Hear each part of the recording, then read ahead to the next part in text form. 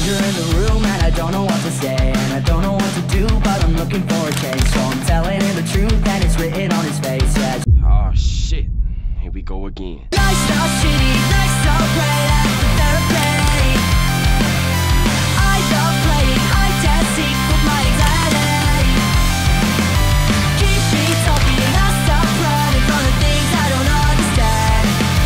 I got the sussy right here. So I'm just gonna pretend like I was like editing something. I have Bug Lady on, but then I have the sussy right down over here. So we'll see if anything happens.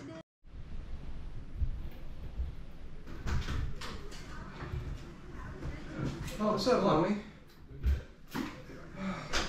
Hi, bro. Why did I come into twerking ass from the mic? What do you mean? Oh, I forgot about that. I like how you're recording that too. This is how you know I've been bored for the past couple of hours. Keep going, keep going, keep going. Alright, and then just park right there to your right. You see me? Look up in the corner right here. Oh, I see it. Yeah. So just park right there. Okay. That's so weird seeing it from a car that's just about to park. Dude, oh my god, dude, you jacked. Thank you, man. I appreciate you, Wait, man. check. Oh, there's Josh right there. Yeah. Oh, God. Oh, okay. Oh, fucking hell. I just want to show you a specimen of a human being right here. Look at this man. Yeah. Now I just want to. Come here, Mr. Josh. By the Lord of God. Off the sun. Damn. Off the. Off the Holy Father. God damn. Nah. Hey, what the hell is that, bro? What the hell you doing, bro? Oh, just stick it up my ass real quick, man. Oh, you in?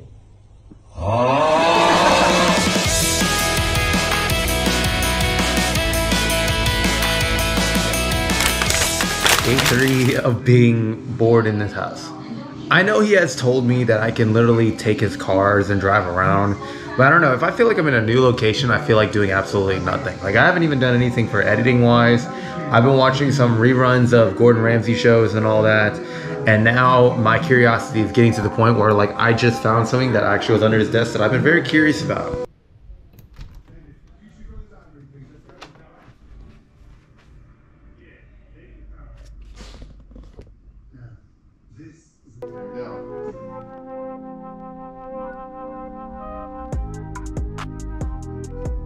Alright, come on. This is how my curiosity is going to be. Alright, move that.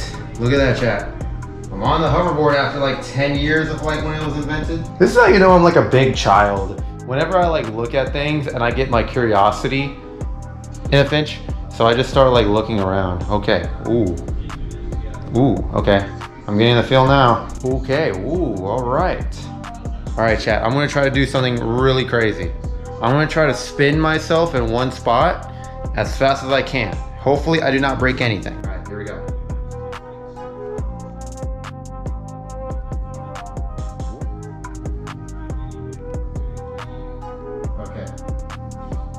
I'm sorry that you have to watch this. Let's just move on, shall we?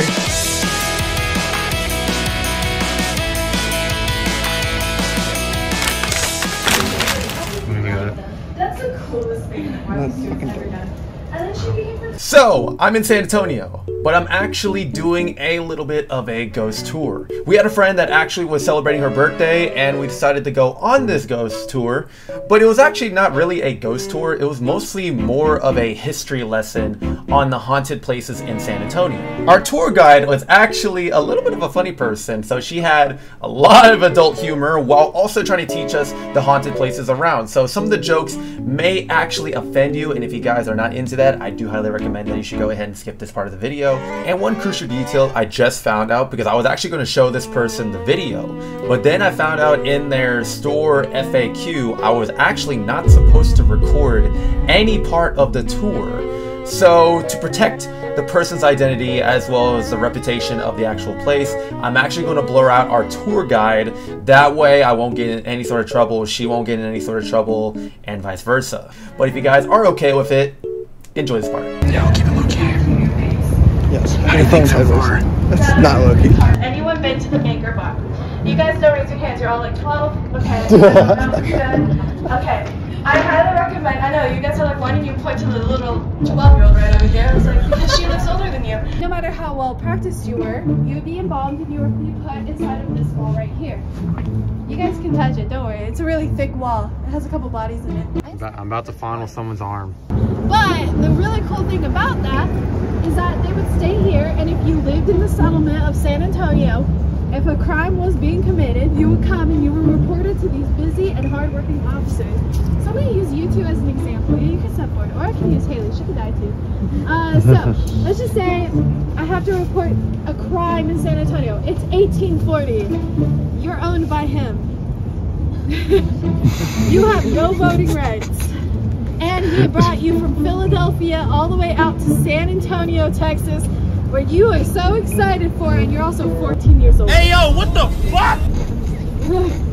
I love it. Hey, it was normal back then, okay? But let's just say, how would your mindset be if he was like, I'm gonna start a new life with you in San Antonio? You would probably not be super happy, right? You'd be like, great, right? Right? Well, it's okay. You'd make friends here, and this is what your friends would do. If you were to commit actually our life. It's so fun. You guys had it, really? Yeah, we moved from Pittsburgh. Oh, really? Yeah, we just got Oh here my a couple God. months ago. I've never Well, lived guess outside what, of baby? Well, I'm gonna tell you. She's older than 14. She also like she pulls her ID and like. This is so convenient for me. Like, I've never been right. Yesterday, I had a brother and sister do this. I was like, and I found out I literally found out halfway through that it was a brother and sister. I was like, and your husband? She goes, excuse you? I was like, step sibling? And if you didn't have a husband, we just hang your son or your cousin or your employer or your dad, whoever we really can find.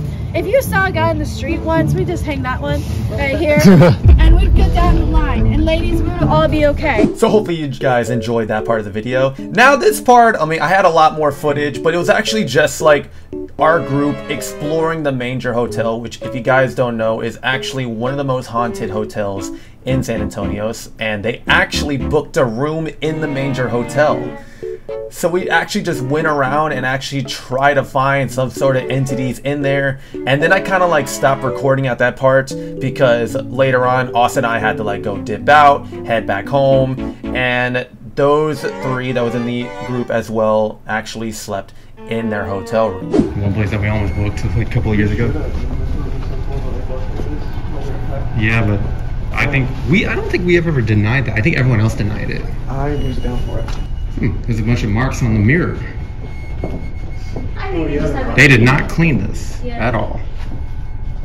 It's like white residues. Yeah, whoever. Okay, guys, do you see the writing on this? What? There's like writing on it. Writing? Well, I can't pick out words. Let me get some more dicks. Oh, just go. All I can make out is just that big O right here, maybe an H. Nothing. M? M. There's something back here. Bro, you're not gonna move that thing. No, there's some, like, seriously something back Well, here. yes, there might be something back there, but why the fuck would you move that? So that's pretty much the end of that vlog. Part 3 will come out next and it will be a favorite. So you know what? I'll just show you guys a sneak peek of part 3.